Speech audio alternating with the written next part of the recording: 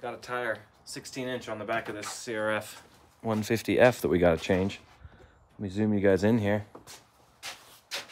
14 millimeter on deep well that we're going to need to take off the rear brake rod.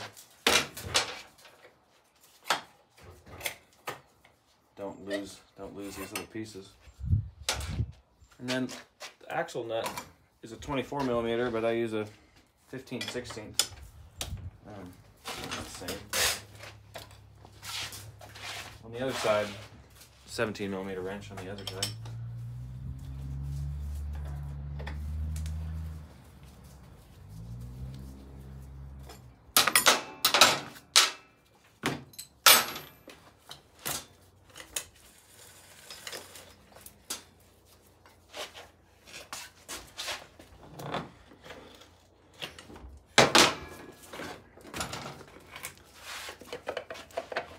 Good time to check your brake pads. Make sure you got some life left on those. It's actually Easter Sunday today. Better make sure you guys can see what we're working on here. You're gonna need a 12 millimeter. Remove the bead lock. This is what keeps the tire from spinning on the rim when you get a flat tire. You get stuck down the bottom of the canyon, and your tire goes flat and starts spinning on the rim, you're never gonna get out of there. Gotta have a bead lock. This is a core removal tool. Take the valve stem out, the valve core out. Not sure what you call that, I think valve stem.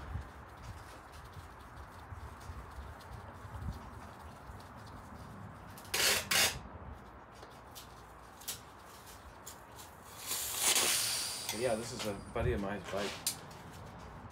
His son was on a KX65, 60, I'm not sure. But he's ready. Ready for a bigger bike. It's time to you gotta push this, this down into the groove of the rim if you're gonna get it out of here.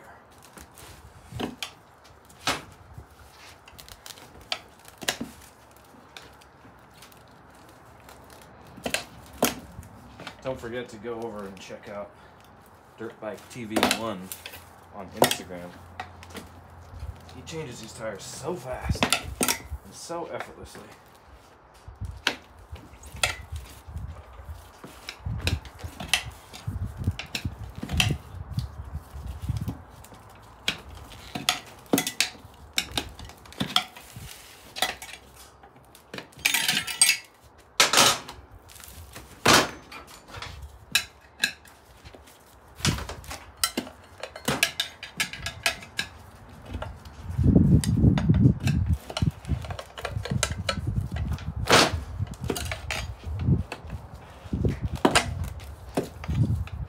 There's a sweet spot here.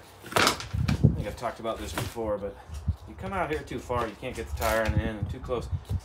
Oh, what about that far? And the tire iron will just go in a lot. Well, it's supposed to go in easier.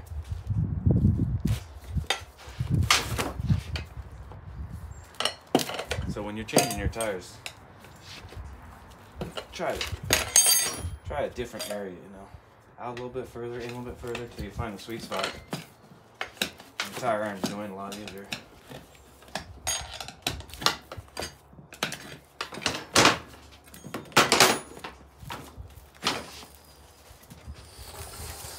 Ooh, some slime in that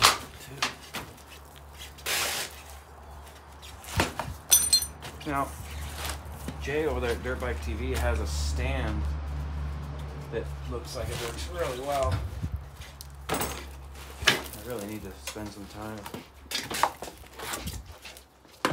building one of those.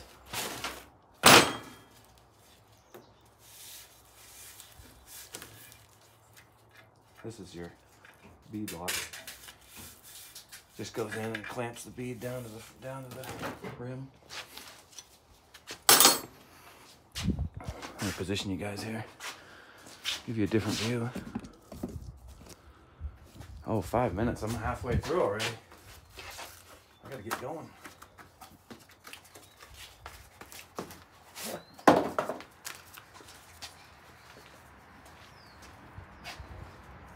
This is gonna be another one of those non-edited videos.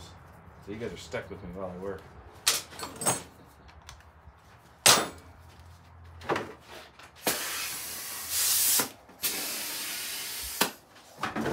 You know, just a little bit of air in there.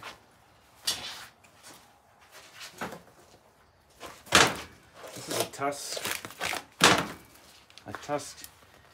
EMEX. I haven't tried one of these tires before. It looks pretty sweet. Maybe I'll put one of these on my wife's 150. You got a little bit of baby powder in there. Helps with chafing. It helps with moisture.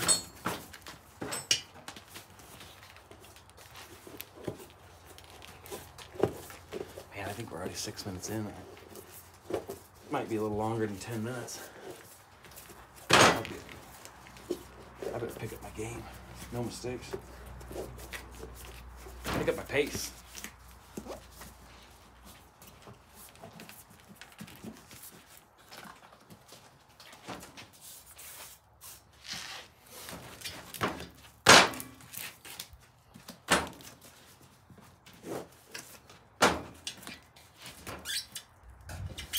I took the valve stem through and just put the nut on here just a tiny bit, just to hold it in place there.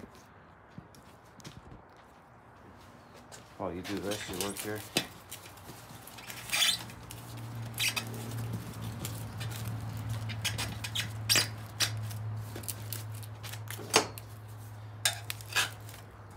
Oh, forgot to put my tire soap on.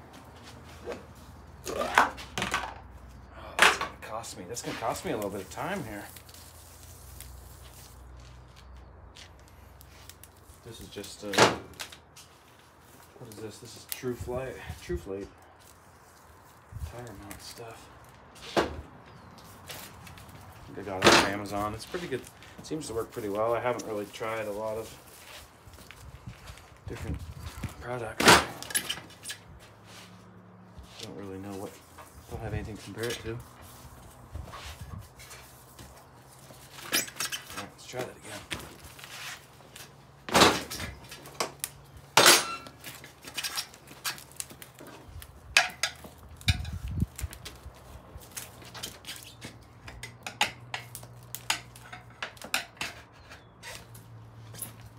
You know, I don't think you have to worry about pinching the tube too much at this point.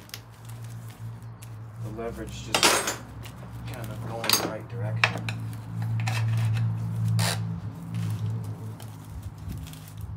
Once you're putting the second one on, the second bead on, then you got to pay attention to pinches.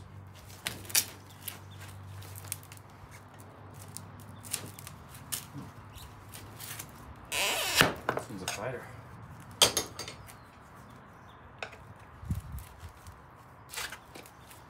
So flip it over, and you got to walk it over the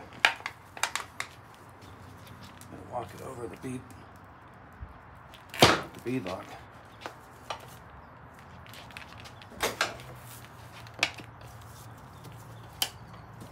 Yeah, I like to get two, and make sure it gets up in there.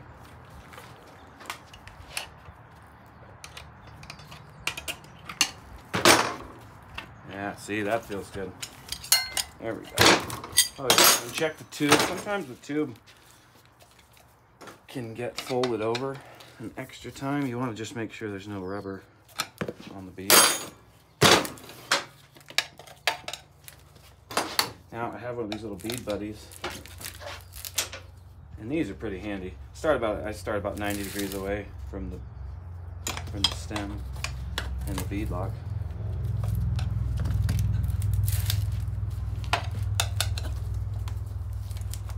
I better check my camera work.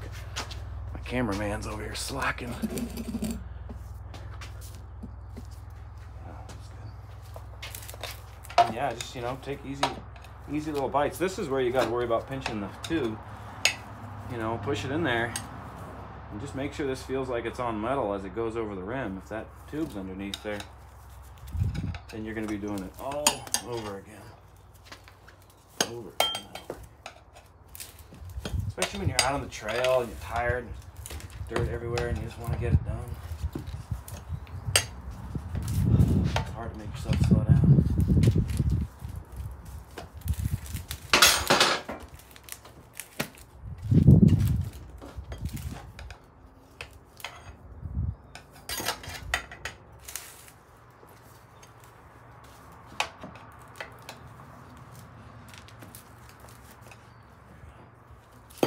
When you get to this point, you know, push that rim lock up in there. So as you come over. Cool. Let's.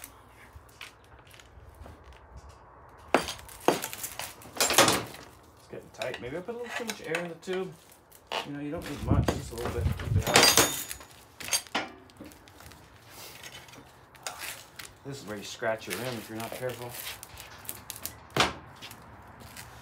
Yeah.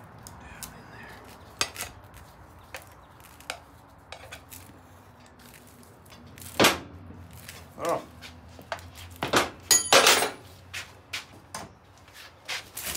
Let's try it now. Get it.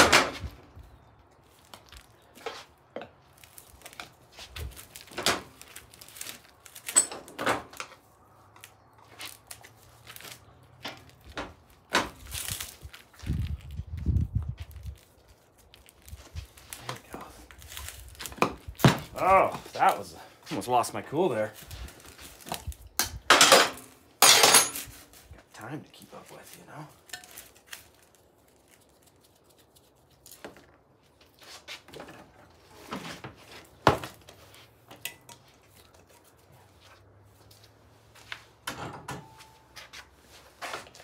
Now the stem's giving me trouble.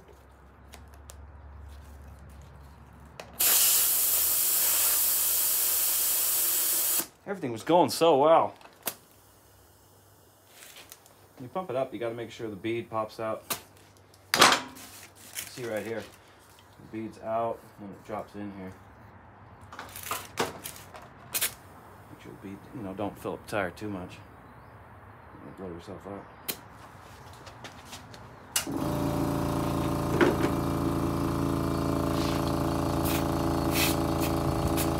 About 25 pounds. Backside, the bead's seated all the way.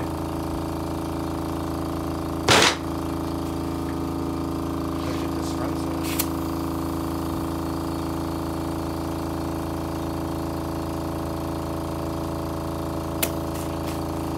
There we go. It's coming up.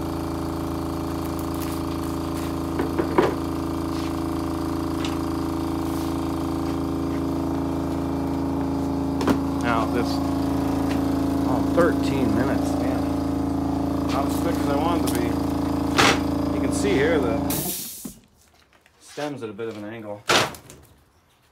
So I'm going to put the nut on it.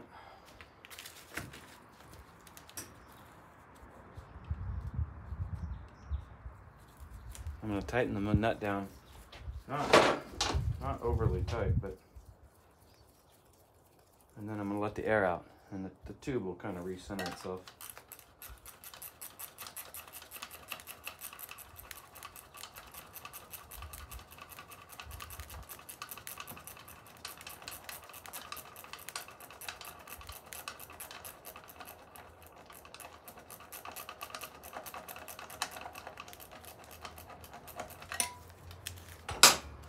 Oh, this one's a fighter, huh?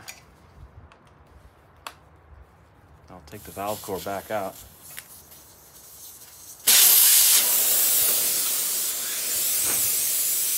The glove didn't make it all the way through that.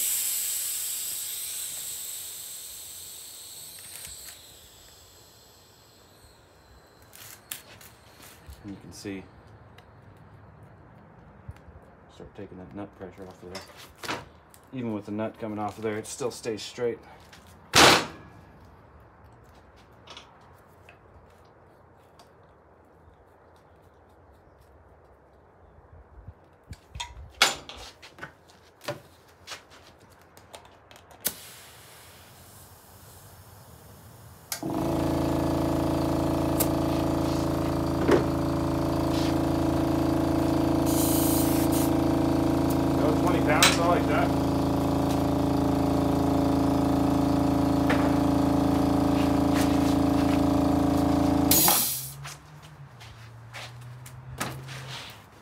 a good time to clean off the axle. Keep an eye out for any dirt.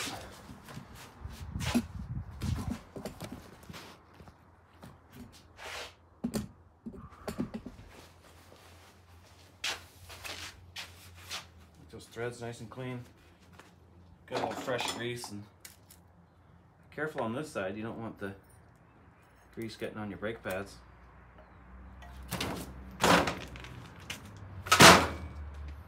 Some fresh grease down in there. On these seals, you know, the wheel bearing seals on these spacers. So get as much dirt off as you can. A little fresh grease on there. A little bit of grease goes a long way in keeping water out of the wheel bearings.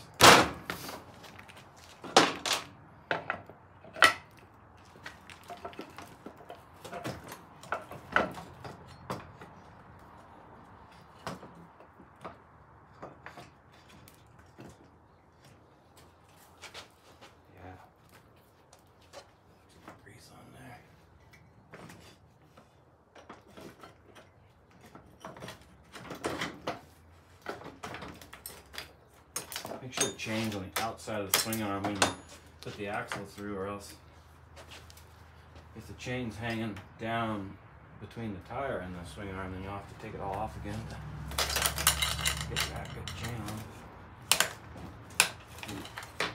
Easy. Easy. You know, this chain, I'm gonna replace that chain. That one's pretty worn out.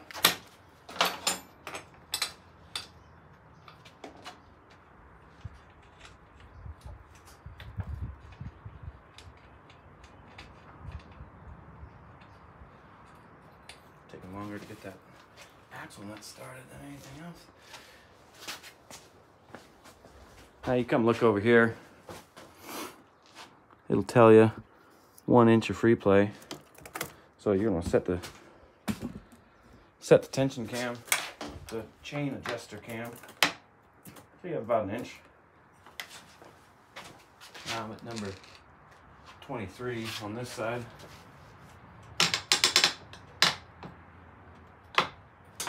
Oh, it's too tight. Gotta go down.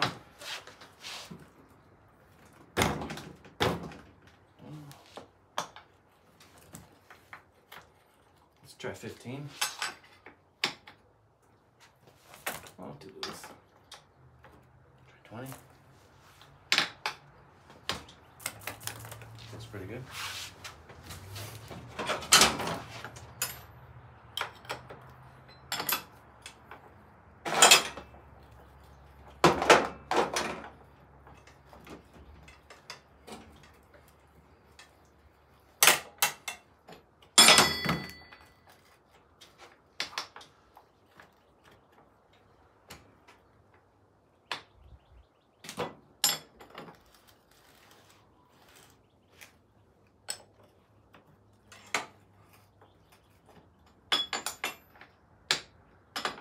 Okay.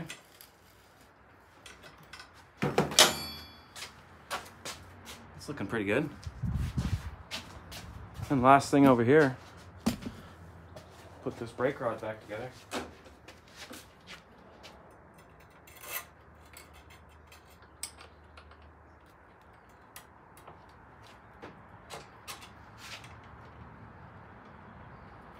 And I bet you could make a little Sharpie mark on this brake rod before you take it apart to tell you right where to go. That'd be a real pro tip. Uh-oh. There we go.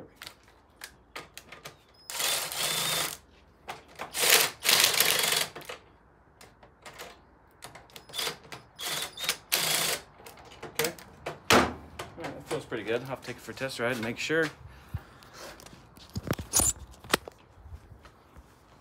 Well, thanks for joining me. I think I like these Tusk tires. The price is right, that's for sure. They sure look mean. Oh my goodness, forgot to tighten up the bead lock. Jeez.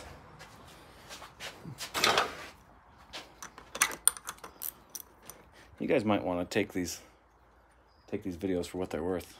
You're gonna want to double check my work. Make sure I don't forget something like that. That's pretty bad. All right, well, that's it. Brake works, tires on. Now go out there and change your tires. Good luck.